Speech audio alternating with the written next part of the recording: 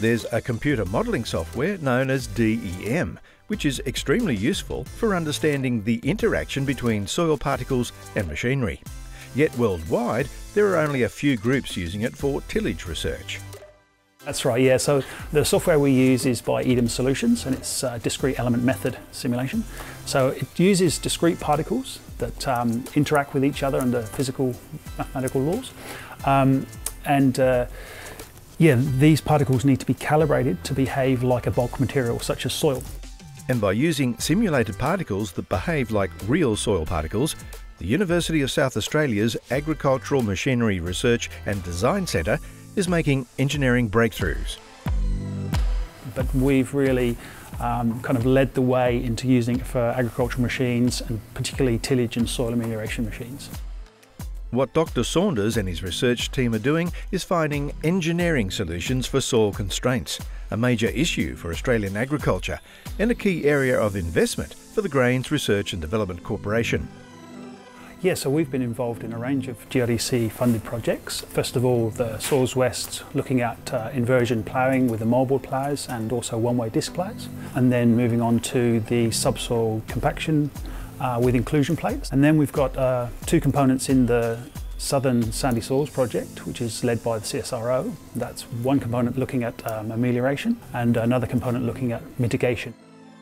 Mustafa Akgul is a member of the Design Centre's research team, and as part of his postdoctoral research, currently funded by GRDC, he's running DEM simulations for both the Sandy Soils and Soils West projects.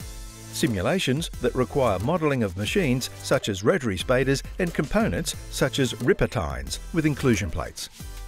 The first thing we need is, of course, the solid model of the tool. We can obtain it from manufacturer, or we can go to the field and physically scan it using some 3D scanners. And then we need the soil from the field. The field sample is taken from the site where the ripper inclusion plate will be tested, and an angle of repose test is conducted on the soil so that the DEM's simulated soil particles can be calibrated. We will have a low angle for the dry soil, and we have a high angle for the cohesive soil. So as you can see on the right hand side, on the DEM simulation results, we basically generated the same angles, which is 44.2 degree for the cohesive soil and 28.8 degree for the non-cohesive or the gutless soil. With the calibration done, the simulation is run. In this case, it's a deep ripper tine with an inclusion plate operating at 7 km per hour at a depth of 600 millimeters. In this video, simulation video, you can see the performance of a deep ripper inclusion plate and how it basically incorporates the top 100 millimeter soil. So as you can see, it's not really doing a good job at high speed. A modified inclusion plate is added to the simulation. At the same speed and depth, it does a better job and incorporates material at depth. The real thing can be built in the workshop. What we found from our simulations, or DEM simulations, was that as we increase the forward speed of operation, the amount of material that's included behind this plate actually reduces, especially down at the depth, deeper in the profile. So what we did was we made a modification. We had an extension plate here that bolts onto the back of the inclusion plate. So the simulation showed that this sidewall length was important, especially at speeds around 7 kilometers an hour.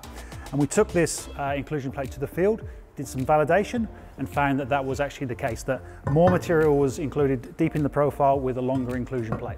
And this had minimum effect on the draft force by adding this extension. The percentage increase in incorporated material was significant. Yeah, so we found that by increasing the length of the inclusion plate by 2 times, we were able to vary about 15 or 16% more soil to the depth of the inclusion plate. This was highlighted in the simulation initially, so we tried the different lengths in the simulation space, and that showed between 11 and 12% increased burial. We then went to validate that in the field, and the results were 15 to 16% more soil buried to the bottom of the inclusion plate at 7 kilometers an hour. As well as amelioration, Mitigation solutions are being investigated. Simulations of sowing are being studied to find ways to keep non-wetting soil and herbicides out of seed furrows. The GRDC funded James Barr's postgraduate studies into DEM simulation of seeding machinery. So here we have a standard knife point closer plate system and a paired row system. And what we can see is the closer plate system is dragging topsoil, which may contain herbicides, non-wetting soil and drier soil in general, into the seed zone. Here you can see the lighter coloured particles, which represents the topsoil, being dragged down below the closer plate and moving into the seed zone. Here we have the paired row opener, which is effectively excluding this lighter particles or topsoil from the seed zone. DEM simulations help the research team investigate the forces involved, how different soil layers move, and the performance of the machinery. Yeah, we're looking at the mechanics of a whole range of different seeding systems and looking at how we can create the best soil environment for the seed in emergence. A lot of the amelioration and tillage equipment in Australia was designed and developed overseas. Jack Dibiol believes this engineering research could turn that around. The knowledge we've developed so far in the projects has been about understanding how the machine works, but to really make full use of this knowledge is really to take it to how can we optimize the design to then maximize the response in the field, and maybe also looking at how the impact of a design change might affect the cost aspect, which is then essentially the cost effectiveness. So I really see an opportunity now to actually apply this knowledge and engage with the manufacturing industry to help bring machines that are better adapted to the situations here in Australia. Knowing that a lot of the machines used in subsoil amelioration are direct imports from overseas, and these machines are being used in very different ways. So there's definitely an opportunity for us to actually have an impact there. There's also a positive impact on the time needed to deliver these research outcomes, with computer modelling condensing weeks of field work into days at the uni. Yeah, so I think with most of the machines, there are a lot of variables and a lot of settings that can affect the way the machines operate.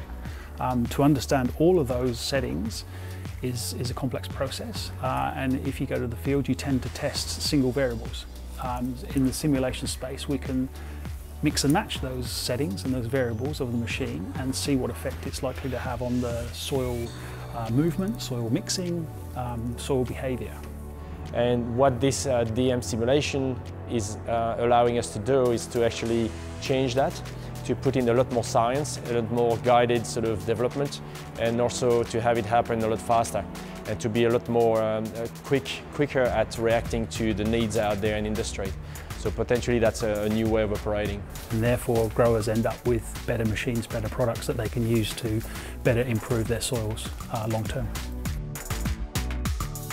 Go to the description bar below for the latest information, links and resources.